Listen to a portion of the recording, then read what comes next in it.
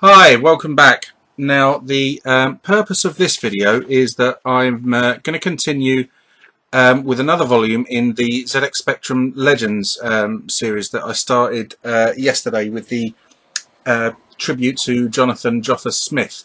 Now the subject of volume 2 is going to be Don Priestley, who gave us many memorable games with his the later ones at very distinct graphical style.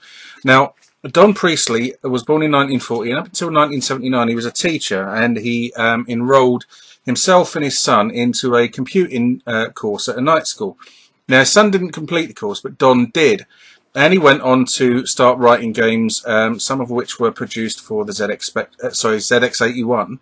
I'm not going to focus on them. I'm going to focus on his ZX Spectrum output, which the majority of stuff in the early days was handled by DK-Tronics. Now, we'll be referring to Crash Magazine and other magazine reviews, and also to interviews conducted at the time with himself. Now, we start in 1982, and we have, what's this one? We have 3D Tanks. What a great little game this one is. Kind of like a shooting gallery game. And this was today was the first time I ever played it. It really is fun. It's a great game if you want to have a few sort of high score challenges with yourselves and your mates. Really is a nice game. Like I say, I never knew it until today came around. Really enjoyed playing this and had quite a few blasts on it. Bearing in mind the segment I've included in the video is only 40 seconds long, or 40 odd seconds long. I actually played it for about 45 minutes. I really enjoyed it. And it was a real big seller for him. Sold 5,000 copies a month for 15 months. So, yeah, money spinner. Now, he followed that up, or, you know, the next game that I'm covering is Meteoroids. Now, this is not a good game, and he admits so himself in an interview in 1988 with Phillip Bee. He describes it as, let me call the article up, if my phone will behave, he describes it as crap, and he's not wrong. But, you know, everyone's allowed a slight blot on their copybook. You know, it only proves that people are human. But it's part of his library, and if you want to check it out, then please do. Now, we go into 1983 next, and these games again were handled by DK-Tronics. The first one of which I'm going to show you is again another one that I didn't know about, and again one that I really enjoyed. Dictator. It's kind of like a strategy game when you're the dictator of the Rimbatan Republic, and you've got to basically take as many decisions as you possibly can to stay in power, including keeping the army on side, crushing rebellions, keeping the Americans and Russians on side, or playing them off against each other. Really is quite an amusing little game. There's assassination attempts. You know, you can do all sorts. You can sort of bribe the secret police. You can, you know, make the army the army chief your vice president. Yeah, right, that's not going to result in an attempted coup, is it? So, but really great game. Check this one out. I'm going to do an in-depth review of this one because I really enjoyed it. Now, next up, we have Jumbly, which was reviewed in Your Spectrum issue 3 from May 1984, and it was quite well received. And it's a game along the lines of the old sliding puzzle things. You know, if you remember Domok's split personality stroke spitting image game. It's very much along those lines, but very much more difficult, I find. But again, it's still a really fun little game and worth checking out. Now, he describes Jumbly as, let me get to it, as good, but nobody bought it. It's a bit harsh. But anyway, Jumbly, it plays out, and we move on to the next one from 1983, which is going to be Maziacs, which is a recreation of Mazog's, his ZX81 game. Now, this is a really great little game.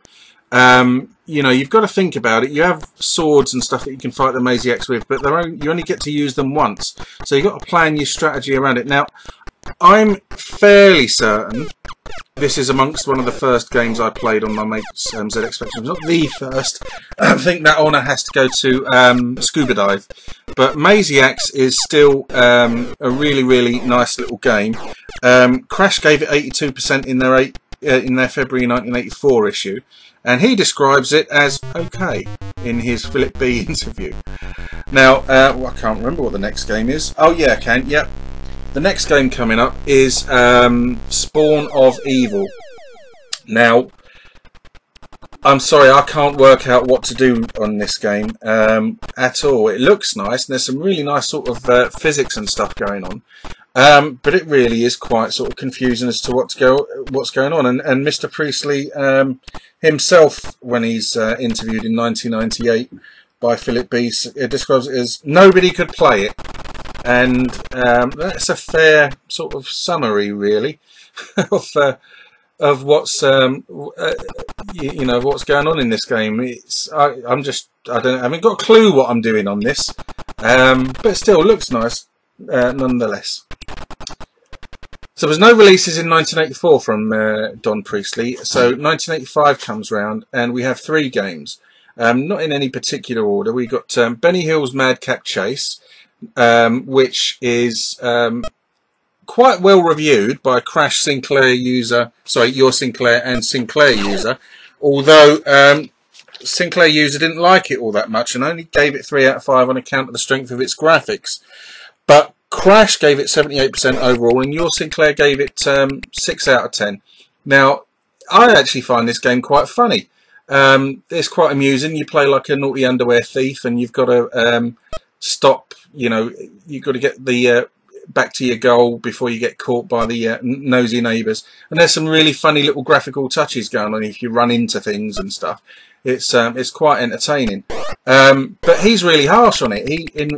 When he was interviewed in Crash Magazine issue number 34, he really doesn't like the Benny Hill game, which is a shame really, because I quite enjoyed it. Now, he also was responsible in 1985 for Minder.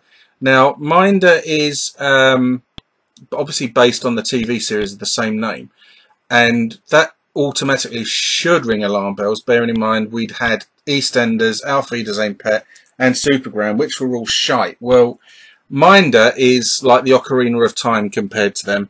It's a work of art, and it was quite well received in the gaming press. You play Arthur daily, you got to go around making some dodgy deals, etc., and trying to you know, make a living, basically a dodgy living, and you can travel to various locations. Now, this got 75% in Crash issue number 17.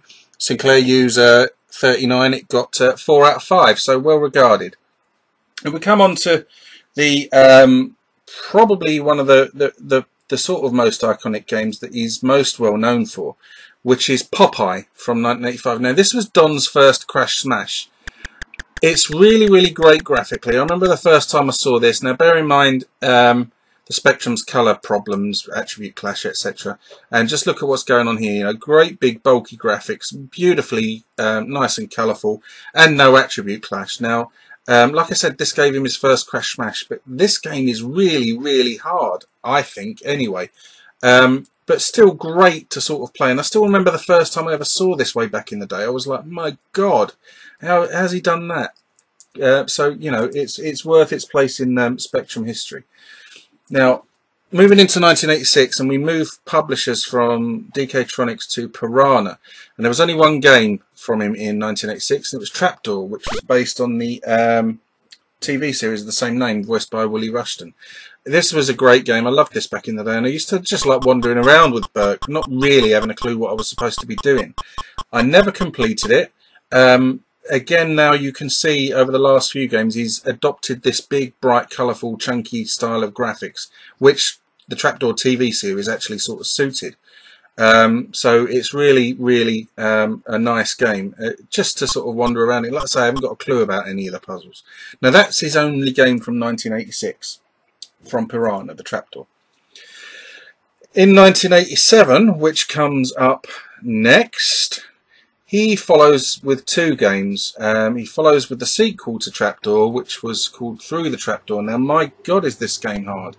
Didn't enjoy this as much as Trapdoor, because it's really, there's a couple of bits and pieces in it that make you feel they're actually quite unfair, and I'll illustrate that with one of the examples from it coming up just in a minute as Burke and Drutt disappeared down the trap through the trapdoor. Now here you can swap between Burke and Drutt in order to solve puzzles, etc. Kind of head over heel style way, I would have thought.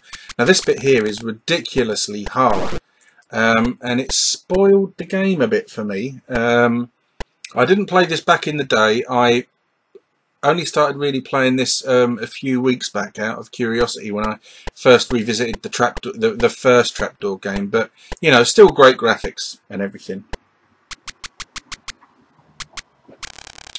So moving on from Through the Trapdoor, we come to 1987's second game. This is Flunky, which is again from Piranha.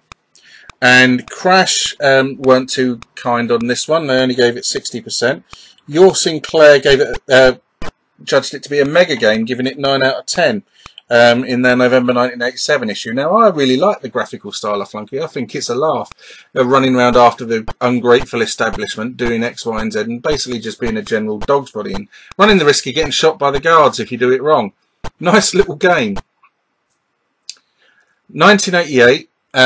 Saw only one game, which is Up for Grabs, which was released by Summit Software, and this is kind of a return to the style of the Dictator game earlier, except it's like a kind of multiplayer game up between 2 and 8 players, and you've got to start from one point and you've got to reach the airport at the other end of the island. There's some throwbacks to Dictator. For example, Left Toto is mentioned. It's not a bad little game. You've got to sort of like try and trick the other players up, buy, sell, trade, find ways around problems, etc. A bit graphically dull, but again, go and have a look at it. It's quite nice. Now, in 1989, Don released 2 games, and after that he decided to give up producing games and return to teaching. The first one, released by Mastertronic Plus, was Gregory Loses His Clock. Now, out of all the big graphic-y games, this is probably my least favourite, although it's still got some wonderful neat touches, including in this intro scene here, which you play, by the way, which is still really, really nice to watch to this day. But Gregory Loses His Clock, the puzzles in it are just hard, I find, and let me see what the press had to say about it. Crash gave it a crash smash, and YS also made it a mega game in issue 50. I find, you know, like I say, I find this game a bit to be the sort of least enjoyable of them, but still really, really, you know, nicely presented. You can't knock that at all. And the final game that I can find for Don Priestley for the ZX Spectrum is Target, released by Martech. Now, this is completely different. This is kind of like a ball in a box puzzle game, and you've basically got to avoid, you know, taking into account the inertia of the ball and the bounces of it, hit the target each time. Now, that's easier said than done, but because it's so tricky and a little bit frustrating, it's got quite a bit of one more go about it, and it really is quite nicely presented and quite playable, although it will have you tearing whatever hair you've got left out of you. Right, Target's coming to an end. Like I say, this is the final game that I can find credited to Don Priestley. Now, I decided to concentrate on him because he's one of the sort of individuals that, if you were to see some of his games, especially the later ones, you could say, ah, that's a Don Priestley game. But as I hopefully have shown, there was a lot more to his output. Games like 3D Tanks, Dictator, etc., all of which are worth checking out. Now, I hope you liked the video. If you do, please let me know. If you'd like to subscribe, it would be fantastic if you did so. Thanks ever so much. Take care of yourselves. Hope you have a fantastic weekend. Goodbye.